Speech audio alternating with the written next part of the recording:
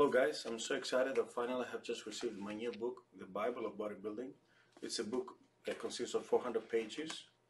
You can purchase this book on Amazon, and this book contains my former other books, The PDs Using Sports and the Good, the Bad, and the Ugly, plus the Training, Nutrition, Supplementation, but also including extra features, Q&As about gear, about HRT, but also a quiz regarding supplements, diet, and of course PEDs. So the Bible of Bodybuilding on Amazon, both on ebook and Kindle version.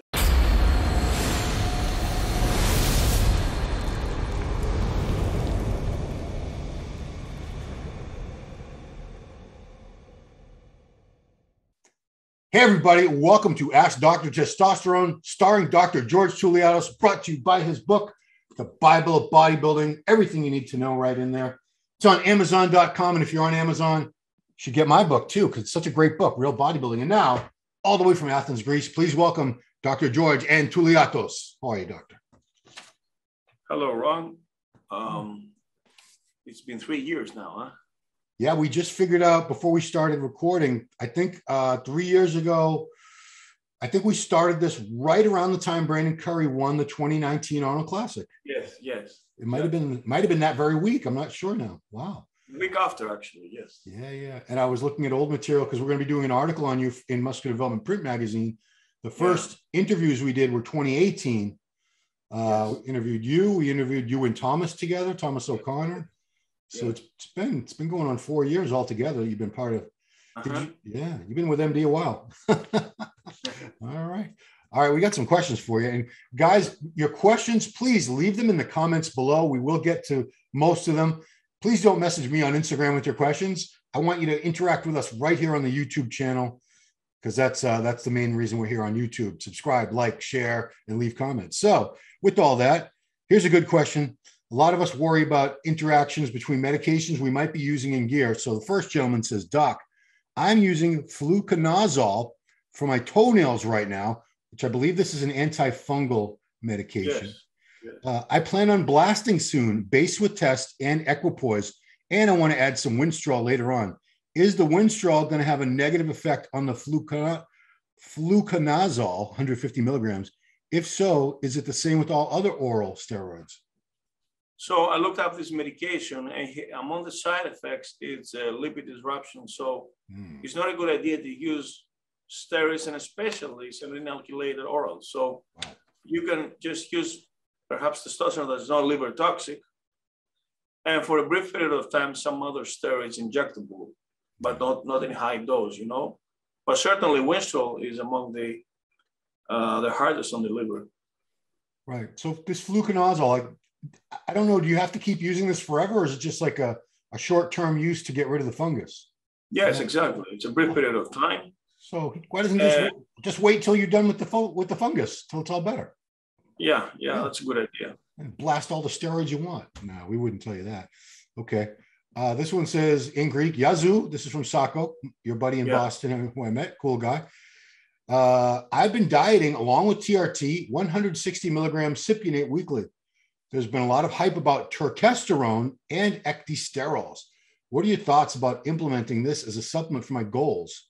That's his first question.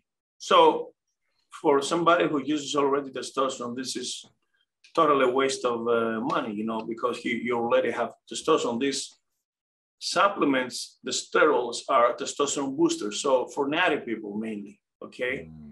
And people, for instance, that do athletics, that they give anti-doping control tests, so they take. So it's not for you. It's something that it's not going to have an impact because you already take testosterone. Yeah, I mean, a lot of talk about this turkesterone because, people are always looking for the next big thing. So I don't know if it is. He has a second part of his question. Can I implement creatine as a supplement? If so, how long should I cycle on and off? Absolutely. A year around 5 grams. Just watch out your creatinine levels and hydrate a lot.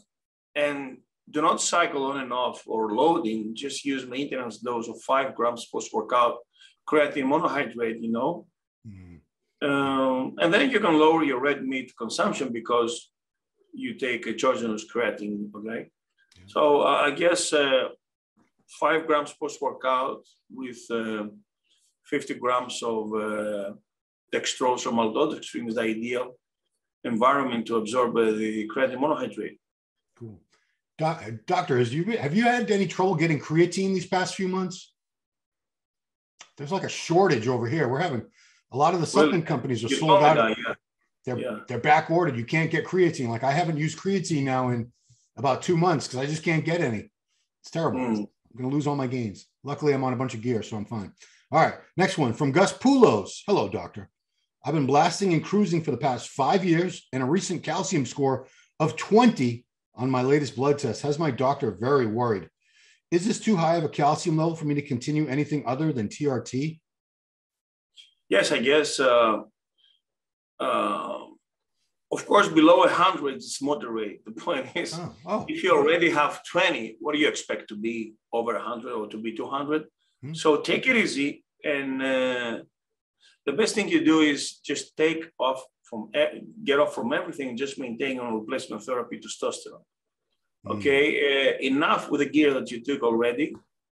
5 years blasting, and I guess so you have already established a small calcium score, and perhaps you should use a statins, vitamin K2 also. Eat clean and just take off all the gear and just use testosterone for your own good, because this is an early sign that you take it into consideration. Yeah. Are you familiar with the bodybuilder Antoine Vaillant from Canada? Yeah. Yeah, he's had some really bad heart scan results lately. So he's at a point where he needs to figure out what he's going to do. Great kid. I just hope he's going to be healthy. Okay. Before I ask this next question, methyltranolone, which steroid is that? What's that? The M3 is the trembolone derivative. They're really very anabolic and very androgenic and very liver toxic. What do they call it? It resembles halotestin, okay. But it's real the devil itself. It comes in 1 milligram only. They call it M3? Yeah, M3. It does not aromatize. Okay. It's very notorious in weightlifting, and bodybuilding, of course, just before the show. I've never even heard of it, so I'm a dope. So this gentleman says, another compound I'd like your views and opinion on is methyltranolone, the injectable version. How long would you use it? Yeah. How long would you run it? At what dose? I've sourced some at 4 milligrams per milliliter. Thank you. I never use it. I know somebody used it in injectable form. Supposedly the injectable is less toxic. It does not aromatize also. And according to Bill Welling, if you go more than a month in 1 milligram, you're going to develop jaundice, Wow. So very liver toxic. So stay out of trouble. Yes. Can you imagine how strong this must be if the concentration is only 4 milligrams per milliliter? Because we're always dealing with 200 milligrams, 250, 300 milligrams per milliliter with all the injectables that I see on a regular basis. Unless it sounds scary. It sounds scary, Ron. 4 milligrams. I'll stay away. I don't need it. Okay. I bet some people will inject the whole bottle at once, I'm sure there's quite a few that would do that. Believe me, especially if they're very impatient. So you mentioned statins. This next question is, which statins have less side effects and could be used by a moderate HRT user? Now, my brother-in-law is a cardiologist, so he suggested rovastatin, the Crestor. You take Lipitor, which is another statin, in 10 milligrams. Now, Crestor comes in 5 milligrams. But, I used statins for 2 weeks. And right after, I had so much severe pain in my muscles. Man, it felt like I was not recovering, like I was natty, Wow. Yeah, so you pay the price. And this also reflects on the liver, because when the muscles are broken down, the liver is affected. Wow. So what dose were you on? Well, I was only on 5 milligrams for 2 weeks. Right after leg season, my adductor was so sore, man. Like I was riding a horse for a whole day, Now you got me worried. Maybe I should stop taking my statin. Oh no. No. If you wanna give it a while a drop, and you can replace statin with red rice yeast, for instance, because it's a plant-based supplement, that works very similarly to statin, and this is my compound. So I bet you're gonna feel very good in terms of recovery and soreness, in your muscles, because you train like a maniac. Yeah, I mean, I don't get sore to the point where it's debilitating or anything like that, but I don't know. You hear so many bad things about statins, but I don't want higher cholesterol, and I don't want, I'm trying to protect my heart too. So yeah, I bet if you take off all the DECA, you wouldn't need any Lipitor. Wow. Is it only it's what? So DECA is the main. In the long term, it may elevate your LDL and your cholesterol in the long term, yes, but not testosterone for sure. Okay, cool. Well, I ain't stopping the test. So, you just mentioned nandrolone. Here we go. Nandrolone raises aldosterone. Are there other steroids that also do that? Actually, all the steroids do that. That's why steroids elevate blood pressure. Oh. Now, DECA also is notorious for this fluid retention, this puffiness, but this is useful in the joints.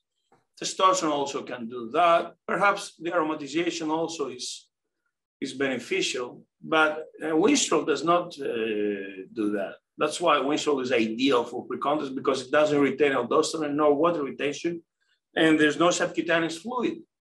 But on the other hand, you don't have protections in the joints when you use winstrol. Yeah. A lot of people complain about creaky, painful joints when they're on winstrol. Yeah. And that's no way to live either. Boy. So this next question, he's asking about Testosterone gel. That must be a trade name, a brand name for some kind of testosterone gel, I'm guessing? Yeah, we have it in Greece, 2%, yes. Okay, so this gentleman wants to know, where's the most absorbable place to apply Testosterone gel? Now, if you're ripped, you can do it anywhere, in your thighs, in your abs. But usually sedentary people, the thinner skin is in the forearms and in the wrists. That's why they wrap it over here. Yeah. Now, her dog is a doctor in Belgium. He says over here in the jugular veins. Obviously, after you shave, yes. Wow. So go right into your jugular. That's crazy.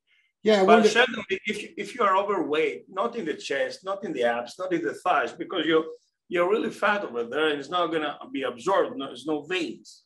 Yeah. You made a good point about the shaving too, because if you're a very hairy person, I don't think you'd want to put the gel on someplace where there's a bunch of hair, because a lot of it's just going to get stuck in the hair. Yeah, and also in your balls, but you have to shave your balls. Good luck with that. They have a product called Manscaper. Oh, no, the lawnmower. It's called the lawnmower. It's for guys here. I don't know. I think it's a US made thing. It's specifically made just to shave your pubic hair.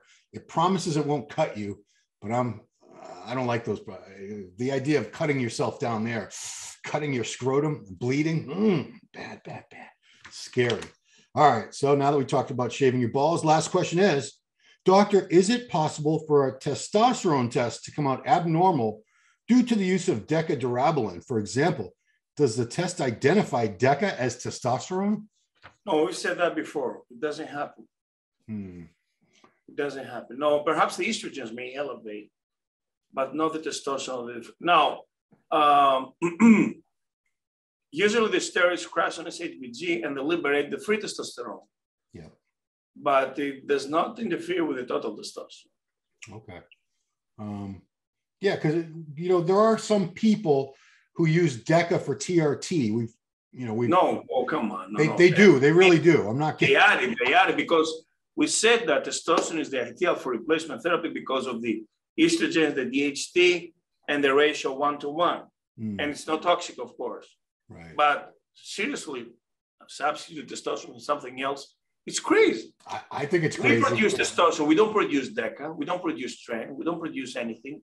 All those are derivative synthetics, Right. Yeah. So if you're, but I guess the good question is, if you're on test and DECA, like a lot of us are, your test levels are going to be very high on a blood test. So maybe that's what he's confusing it with. So if I'm using just 200 milligrams of test, am I going to show a higher concentration, a higher test level if I add in 200 milligrams of Deca, or is it not going to change on my blood work? No, I don't think so, but it may reflect on your estrogens and also your free testosterone, because I said that androgens crash on SHBG, and then this reflects on a higher free testosterone. They are inversely related. Okay. That's why some people, when you use winstrol or anavar, they have super low SHBG, and as a result, super high free testosterone. Okay, makes sense. All right, well, doctor, that is all our questions for now. It's been over 3 years of doing this, serving the world as you've been doing. So we all owe you a debt of gratitude. I have to admit that in this Arnold Classic, people knew who I was, even in the airport. Yeah. People recognize me, yes. And they ask, and I owe this to the MD family, yes. And I mean, I have been established now in the international market, and my books are doing great. The sales have been doubled since I started the shows. I was struggling by myself to promote my name, but I guess the advertising of a big brand like MD, that has Twitter, Instagram, and Facebook, and forum. Yeah. And of course, it's a brand name. Then it's the best investment you can do. Yeah, Steve Bleckman always points out it's called Advanced Research Media, the parent company, because we have all these platforms. So yeah, yes. Trying to keep up with what century we're in? 21st century. Yeah. All right, everybody, if you have questions for next week's episode, please leave them below in the comments. Please share the videos. We need to invite Monica Brandt, okay? Okay. The legendary Monica Brandt. She invited me to her show, and I'm really thankful. And we need to pay off this gesture. Did you do the show at the Arnold with her? Yes, at the Arnold Educational, and will be released the next month, I guess. Okay. Yeah, because I was contacted by a gentleman that works with her. Yes. Alex Cole. Yes. Yeah. So he asked me about maybe being a guest, and I said, well, I'd love to have Monica as a guest too, but we could do it on your show. Let's just do it on your show. Absolutely. Yes. Yeah. Yes. Okay. All right. I'll make it happen, Doc. I'll make the connections. We'll see. All right. All right, everybody. Thanks for watching Ask Dr. Testosterone. We'll see you next time.